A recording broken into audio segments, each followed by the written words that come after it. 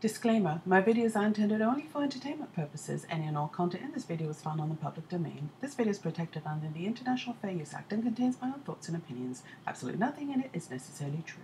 Whew.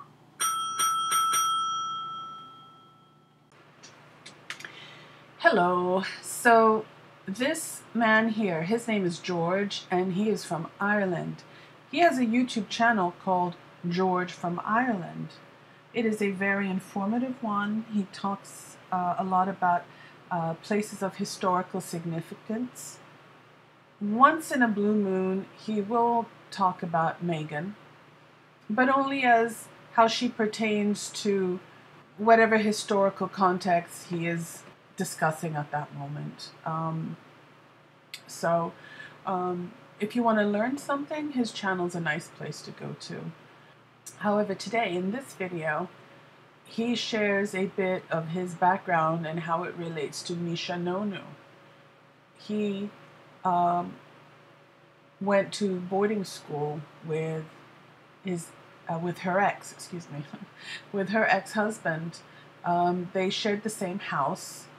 Now, understand when I say house, or when George refers to house, he means dorm. It's usually what they call them in boarding schools in England. It's a house. So, let's watch this.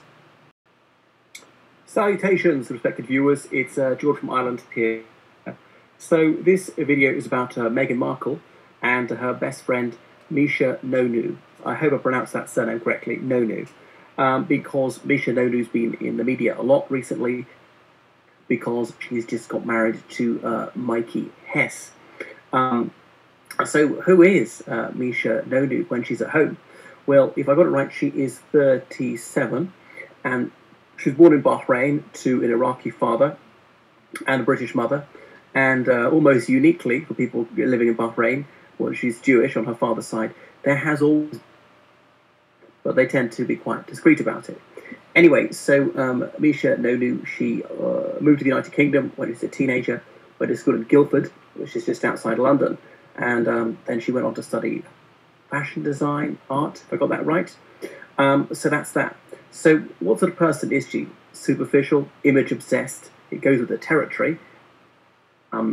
She's certainly well turned out, materialistic, vain, success. Some things are just the flip side of the other, depending if you want to be positive or negative about it. Very slim, into a physical fitness, quite into wokeness and new age nonsense, speaks in cliches, packs them in. I think, is she ungrammatical? She did. Saying she's making clothes that her friends could shop, meaning that they could buy them. But I don't know, this is a new thing, people in the fashion industry saying, I can shop that, can buy that, and on and on. So, she lived in New York for most of her adult life. And then she hooked up with another British resident of New York, Alex Gilkes. Now, I had the grave misfortune to know Alex Gilkes very well because he was in my house at school. I can't decide if it's describing Mischa, Smegan, or both. Well, partly this is the connection between them. I know the way you said Smegan, not Meghan, because is that an allusion to smegma? Smegma, it's the substance that gets stuck under the prepuce. If you have one, boys, the circumcised amongst you will not. Perhaps I've given something about my own status.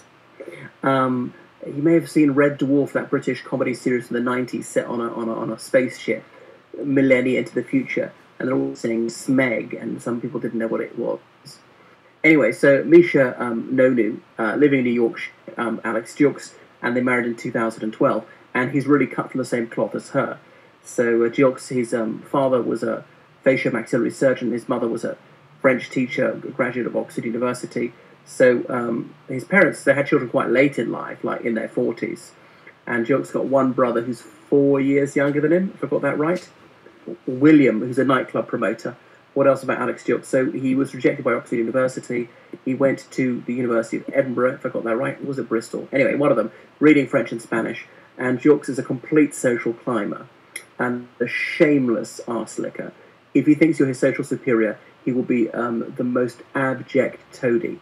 But if he thinks someone's unpopular, if he thinks that kudos will accrue to him, by mistreating that person, he will publicly humiliate them. I remember the boys from, let's say, Japan or India came to our house temporarily, just be there for like one term. And the Japanese boys didn't speak English very well, and he would always be publicly humiliating them, mocking their English. Like this boy Chiaki, a Japanese boy, and Alex Gilkes was saying "Hi Chiaki" to him publicly, and the other guy felt terribly self-conscious or very embarrassed. Or one of the Indian boys, you had to go and see your tutor once in a while. You had to wear school uniform, and Gilkes telling him to wear sports clothes was just completely the wrong thing to do. And the boy getting in trouble, and how was he supposed to know?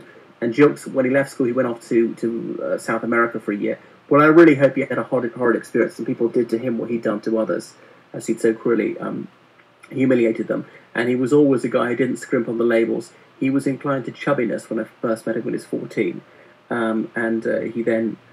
he's lost a lot of weight, and then he was a male model in his early 20s. So Mischa Nonoo, this is the kind of person she was attracted to, which speaks volumes about her. Now, perhaps I'm being unfair to Alex Gilkes. By the way, now he goes by Alexander Gilkes, who's got his own company, Paddle 8. He's a multi-millionaire auctioneer. But obviously Gilkes must be in clover. Nonoo has achieved great success in her chosen field. Is anybody listening? Why does it keep disconnecting? Hello, hello? So that's where his video ends. It was a live stream, and I think he lost connection. I would like to ask him if he will ever finish his thought. But anyways, I came across, shortly after watching that video, an article talking about that confirmed what he had shared with us in his video. So I went back to my Twitter page and tried to look for them for you, and I found them. So go ahead and hit pause if you want to take your time to read them. And definitely leave your comment below. Bye!